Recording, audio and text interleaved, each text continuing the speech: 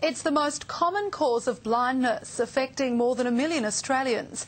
Now, Queensland researchers could be close to a cure for macular degeneration.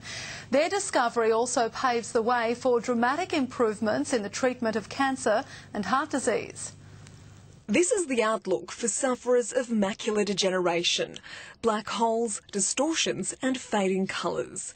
It affects 1 in 7 Australians over the age of 50 and is more prevalent than dementia. They will lose their central vision and will stop them from driving, and it is actually the commonest cause of blindness in the elderly people.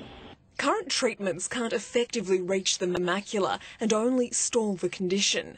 But researchers from the University of Queensland have discovered a way to get it where it's needed, using 1/10 of the normal dose. It could just be a cure where maybe you have a couple of visits to the ophthalmologist and then it's done and dusted.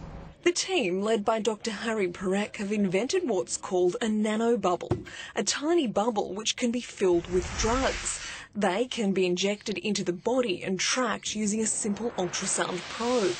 Once they reach the spot where they're needed, sound waves from the probe are emitted and the bubbles explode, delivering the drug exactly where it's needed. So that it can heal and hopefully reverse the disease and restore vision. This technology could potentially benefit millions of people. Researchers believe it could also be used to more effectively deliver drugs directly into tumours, blocked arteries and blood clots. There's even interest from the cosmetic sector, which is looking into how it could be used to treat cellulite. Chemotherapy causes a lot of debilitating side effects. So imagine if we were to administer only 1/10 of that dose of drug.